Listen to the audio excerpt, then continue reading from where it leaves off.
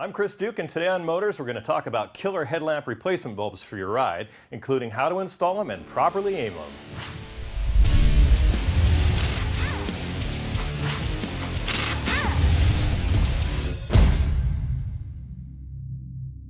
There are three different kinds of headlamp replacement bulbs for your vehicle. There's the stock original equipment ones, like those on our F-150 here, which are generally acceptable, and then there's the opposite end of the spectrum, which are super bright HIDs.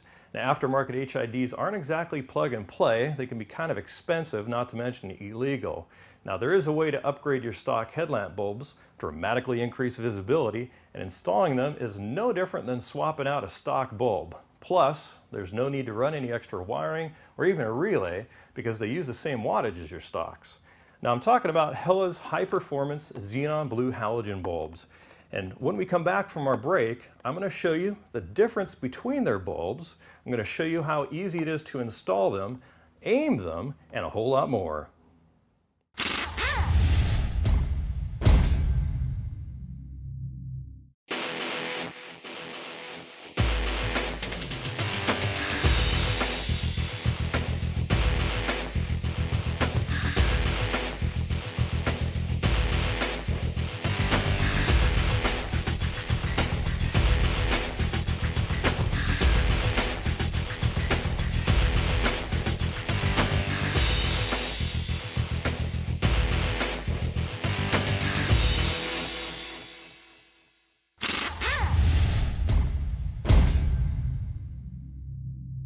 Welcome back to Motorz. As you can see here, Hella hooked us up with a whole lot of glass so that we can show you what they offer when it comes to upgrade bulbs for your vehicle.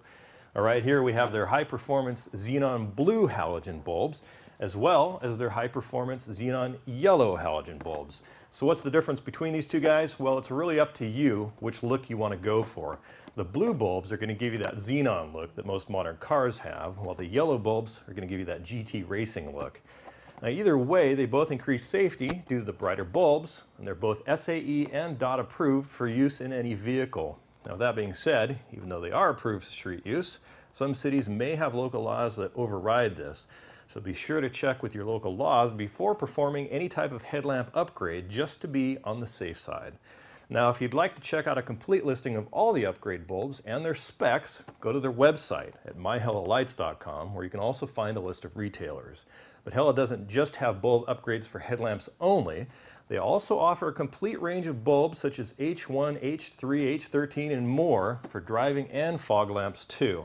They work not only for factory lamps, but also for universal aftermarket lamps. All right, enough talk. We've got some bulbs and we've got a truck. Let's hook it up. As you may recall, last season in episode 22, we upgraded our 2005 Ford F-150 pickup truck with awesome LED taillights, as well as these bitchin' looking headlamp replacements from Hella. The stock bulbs are still in there, so let's upgrade one of them with Hella's H13 xenon blue bulbs, and then I'll show you the difference in the amount of light between the stock bulb and the Hella bulb. But first, let's talk about the proper handling of bulbs. Now, it's extremely important that you don't get any oils from your hands or anything else on the bulb surface. If you do, it's going to create hot spots on the bulb, which is going to decrease its lifespan. Now, if you do happen to accidentally touch the bulb or get some other gunk on it, just grab some rubbing alcohol and wipe it off. Just be sure to allow the bulb to dry completely before installing it.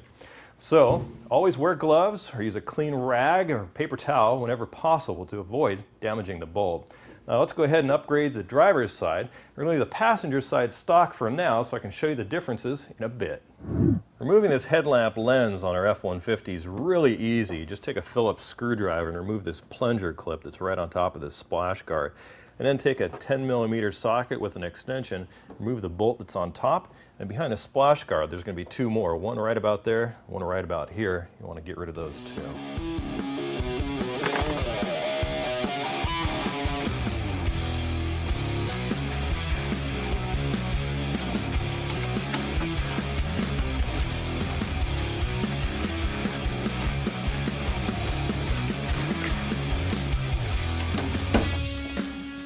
Once you've got the 10mm bolts out, you can remove the headlamp. There's actually a little bit of a plastic clip that's on top here that you have to pull up.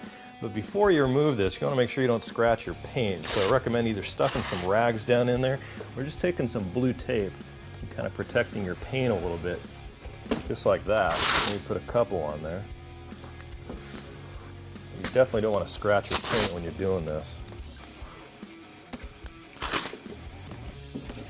There, that ought to do it. Just carefully wiggle it on out. Then disconnect the wiring harnesses and the bulb.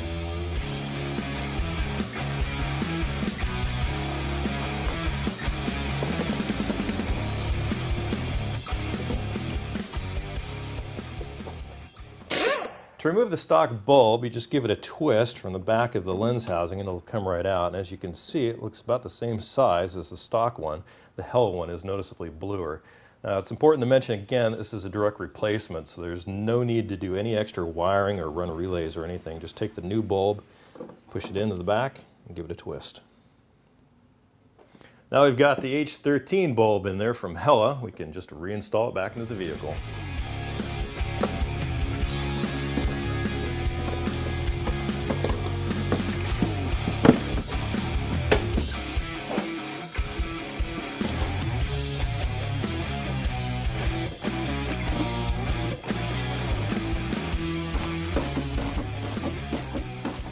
Now it's really that easy. Now let's take this truck someplace dark so we can compare the Hella bulb with the OEM one.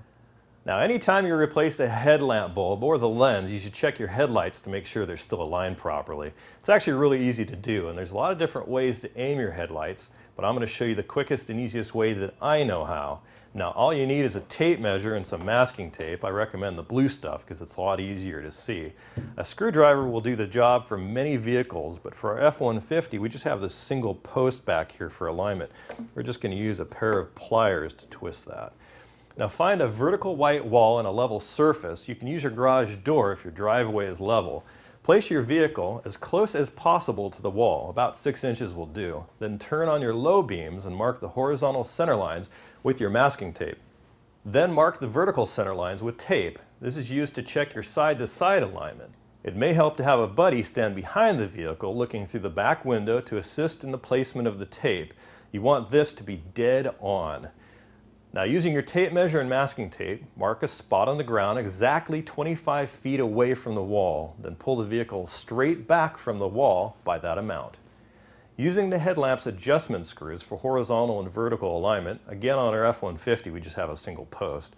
Position the most intense part of the light 2 inches below the horizontal line and 2 inches to the right of the vertical lines. It's always best to aim lower and to the right so you don't offend oncoming traffic. Since this truck has a single headlamp lens for both low and high beams, once they're aimed, you're done. However, if you have a separate lens for high beams, you're going to need to repeat this process for the second set of lenses. By the way, it's also a good idea to check them yearly as they can become naturally misaligned. Now we wanted to show you the difference between the brightness of the factory Ford bulb, which is on the passenger side, and the Hella bulb, which is on the driver's side.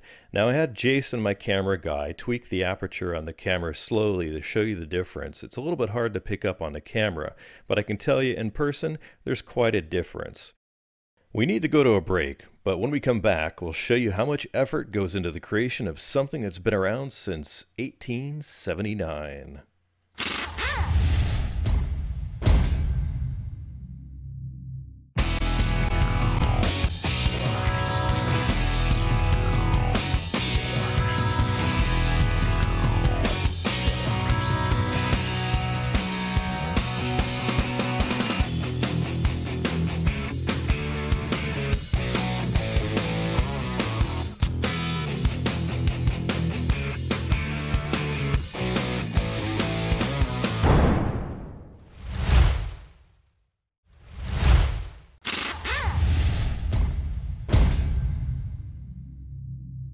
All Hella light bulbs undergo painstaking tests by their engineers before they reach the stores where you ultimately buy them. It's a ton of work, but it pays off when you need them most. They use state-of-the-art equipment to prove the high reliability of bulbs over a long period of time during their service life test. And vibration and shock equipment test the bulbs to ensure that the filaments and other components hold up to the vibrations while driving. Another test is used to check the filament geometry to ensure that they hold up to specific industry standards. For example, the filament has to have the size and position within a specific bulb. This results in the best light possible, while at the same time preventing oncoming drivers from being blinded.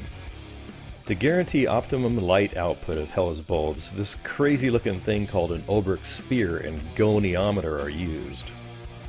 And finally, a paint adhesion test is performed. A climate chamber tests the adhesion of paint on colored glass bulbs at different temperatures and air humidities. These and further tests are performed by Hella's quality assurance engineers to ensure that all Hella bulbs live up to the brand name so many of us rely on. And now it's time for parts.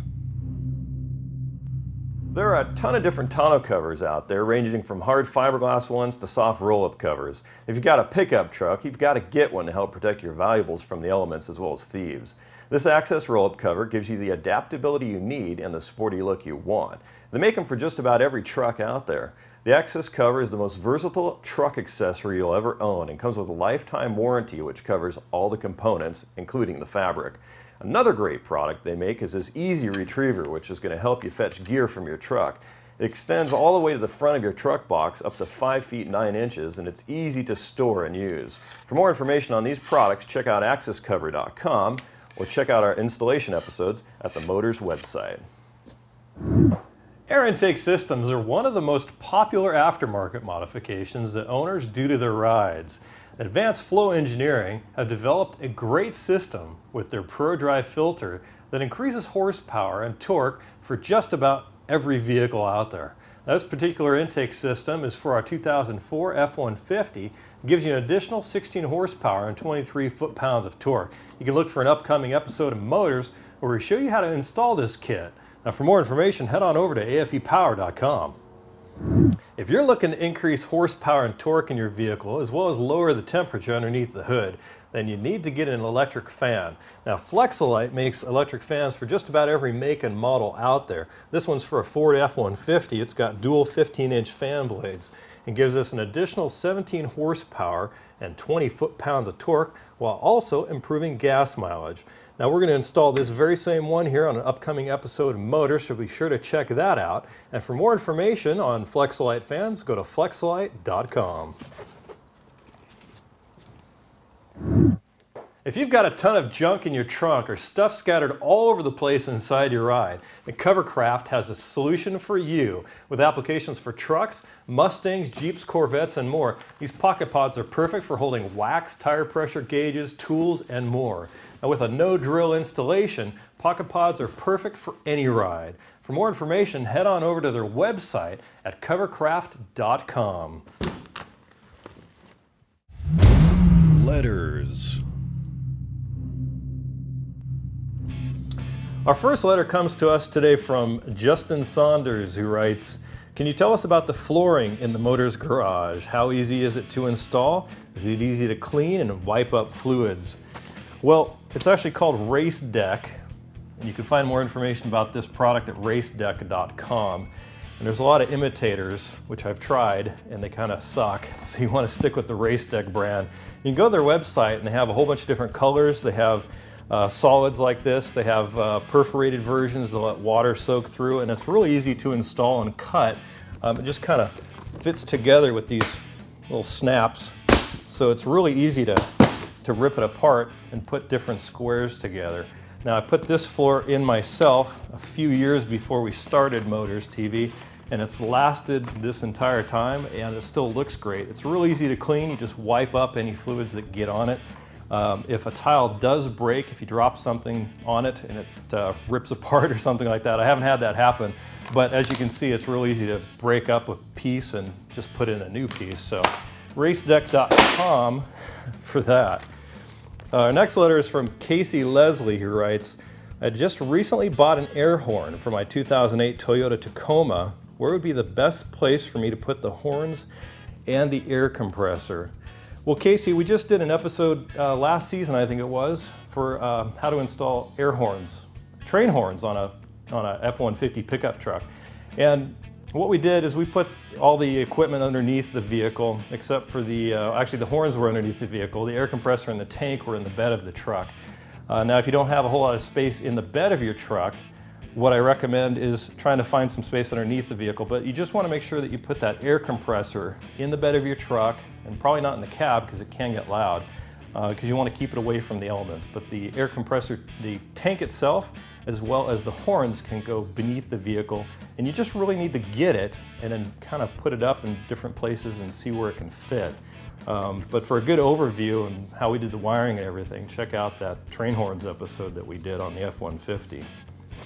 See, Mike Coyle writes, there's a lot of talk about the terrible sound of MDS drone and aftermarket exhaust. Any suggestions? Well, that's a problem. What MDS is, it's a multi-displacement system in Chrysler engines, and what happens when you just cruise on the highway, it cuts off half the cylinders and just makes it more fuel efficient. The problem there is when that happens, and it can happen quite a bit, is that the sound note from your exhaust is going to change, and if the aftermarket exhaust that you have doesn't accommodate for that tone change, it's going to sound really nasty and really get in your head, and you're going to get this drone inside the car or the cab of your pickup truck. So what I do recommend is that you talk to a manufacturer and ask them specifically if they handle MDS drone for your Hemi engine, and if they don't have a good answer for it, then don't buy it. But ask around, also check some online forums, and of course you can head on over to our forums at the Motorz TV website and ask the very same question. I'm sure you'll get a lot of answers there as well. Let's see, Will Stark writes, I was wondering if you could do a show showing how to debadge a car. Well, we did that, and it's also a quick tip. So every now and then we do these quick tips, which are usually like a 30 to 60 second video that shows you how to do something. But the first episode of season 3, we also have a segment on there on how to do it. And so I recommend you checking that out. Just head on over to our website and select the quick tips section of our videos.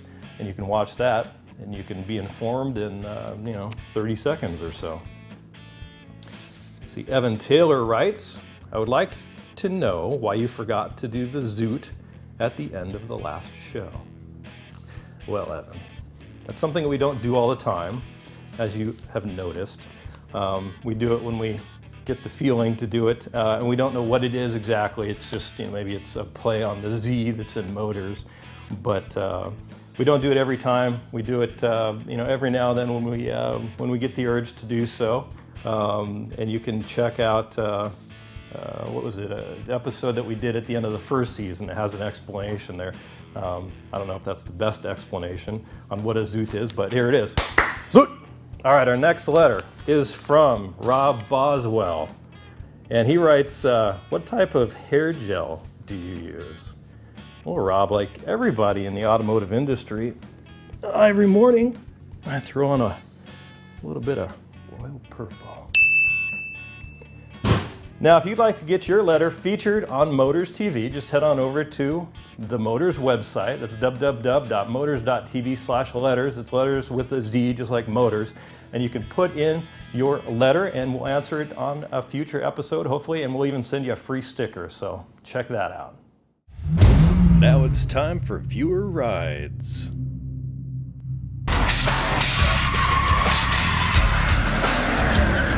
What I'm talking about.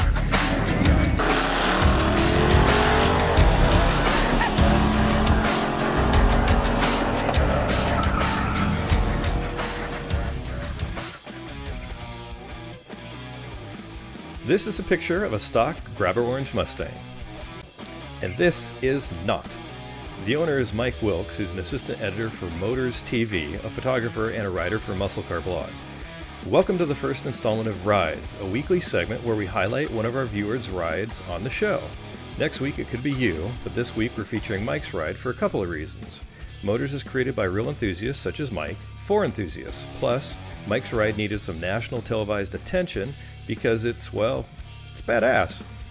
What started out as a bone stock 2007 Ford Mustang GT quickly turned into an asphalt-ripping twin-turbo racing machine, literally within a matter of weeks after he took delivery. In fact, Mike had most of the parts stored up on his living room floor before he even took delivery of the car. We estimate it was stock for probably about 12.5 seconds, which is exactly how long it takes this orange beast to run the quarter mile. Now, most of the work Mike did himself, either in his home garage or down at the local shop with the help of Fastlane Incorporated in Houston, Texas. This is the same performance shop that hooked us up with a custom tune for our own 2008 Project Mustang in an episode we featured last season. Mike's drivetrain and engine features Fastlane's Turbo 2 twin turbo and a custom engine tune, Tremec's TR6060 6-speed tranny with an aluminum drive shaft, ceramic-coated headers, Canton Racing aluminum tanks, a 32-spline clutch, a GT500 differential because Mike twisted the OEM one up pretty good, charge motion delete plates from Ford Racing, a MagnaFlow 3-inch exhaust and mufflers, SCT's XCal 2 programmer, a Brembo 4-wheel brake upgrade, and Steeda underdrive pulleys. Now, the exterior was customized with a 3D carbon Boy Racer body kit, which we're going to be installing on a future episode of Motorz, Keystone restyling Boy Racer good hood, Nitto NT05 275 30 ZX20s with Ziox ZX8 black 20-inch wheels.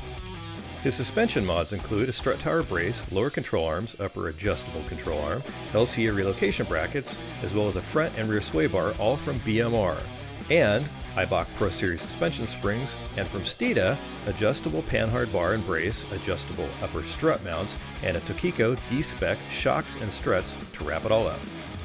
I guess you can say that Mike's pretty much done everything he could possibly do to a Mustang from top to bottom. His passion for the automotive industry really shines in this Mustang, which he fondly refers to as Cheese Whiz. Yep, Cheese Whiz. You can see more of his ride at musclecarblog.com. And to see your vehicle featured on a future episode, just visit our website.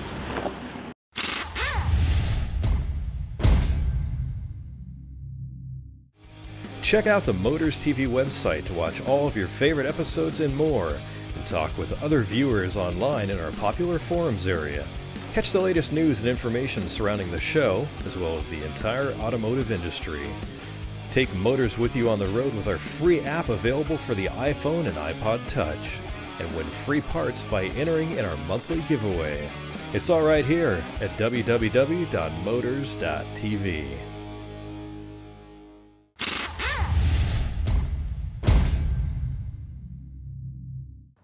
Welcome back to Motorz. Abrasion from road debris and yellowing due to the sun's UV rays can deteriorate the plastic and will significantly affect the light output.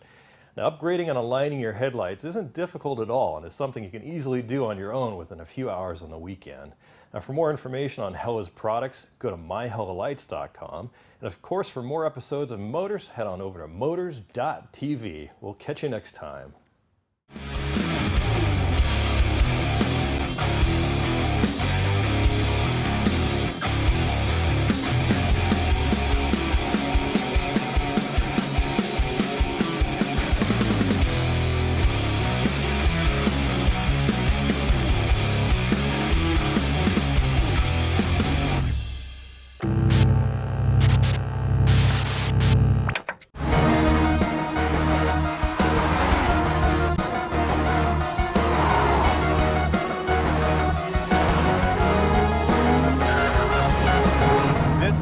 The most fun I've ever had with my clothes on.